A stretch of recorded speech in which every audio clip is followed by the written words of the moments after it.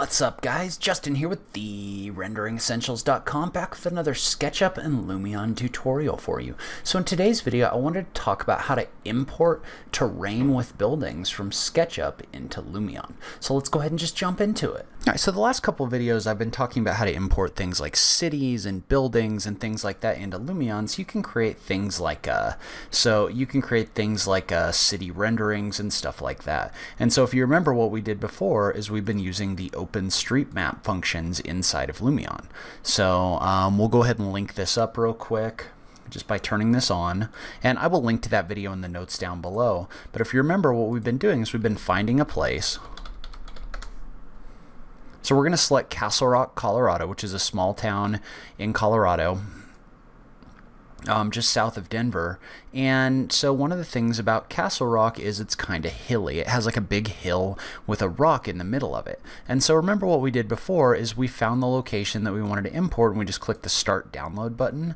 And what this would do is this would query the OpenStreetMap database, and it would bring buildings in based on that. So you can see how this comes in, and it does a pretty decent job of bringing in like roads and stuff like that. But the problem is, if you look at this building right here, or this location right here, this is a giant hill. Like, it's a big hill, and the whole town, so I'll give you an image of it. So the whole town kind of looks like this.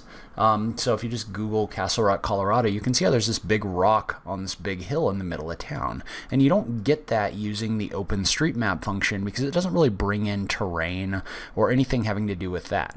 So the buildings are all pretty accurate, but the hill actually isn't. And so what I wanted to do was teach you another way to get that data and bring it into Lumion. And so what I want to talk about is I'm going to go over into SketchUp, and I'll go ahead and start a new version of this just so you can see how I bring this in. We're going to use an extension called Placemaker. I will note Placemaker is a paid extension, so you do have to pay, I think it's a yearly subscription in order to use this. But if you want to create cities and stuff like that, it's very powerful. And so what we're going to do in this case is we're actually going to kind of end around the Placemaker dialog. Usually what you'll do is you'll bring this in using the Select a Place function, but this doesn't bring in the terrain. So what we're going to do instead is we're going to use the Sketchup Location function in order to bring in a location.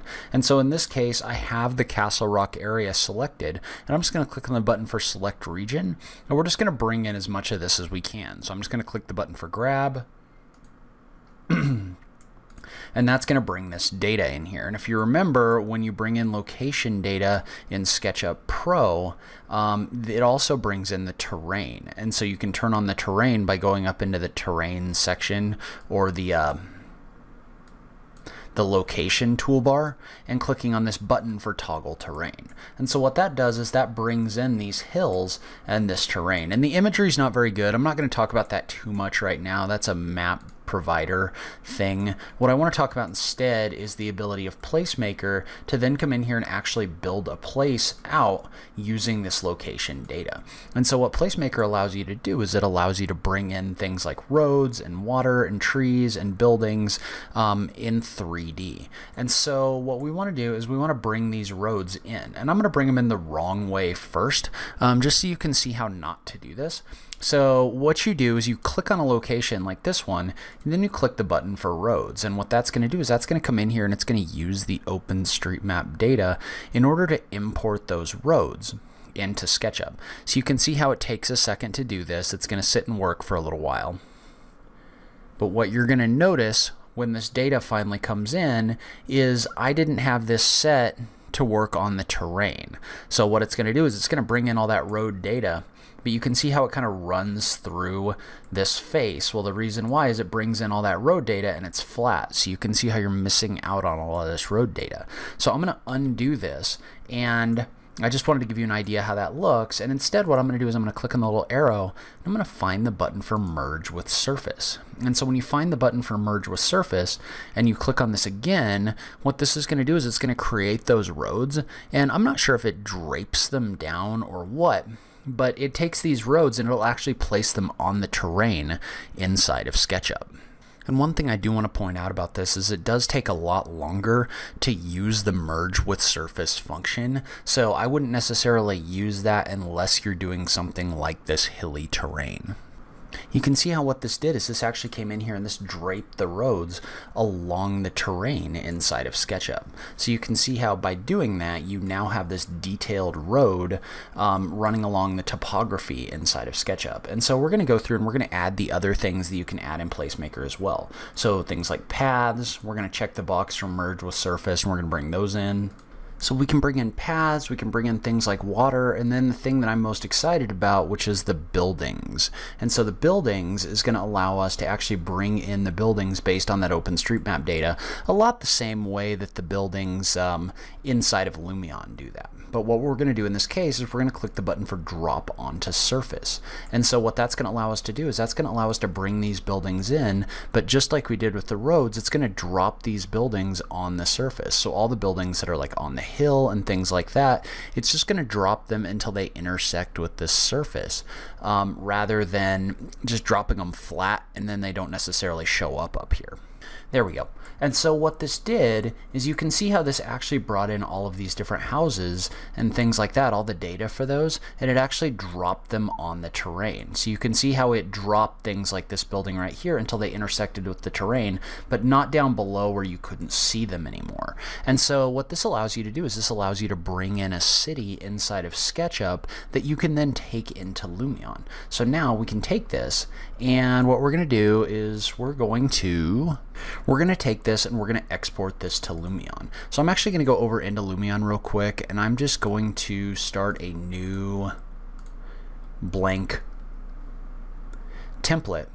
And then inside of SketchUp, I'm going to go ahead and I'm going to load up Lumion Live Sync. And so when I load up Lumion Live Sync, it's going to ask me to save this. So I'm going to do a file, save as.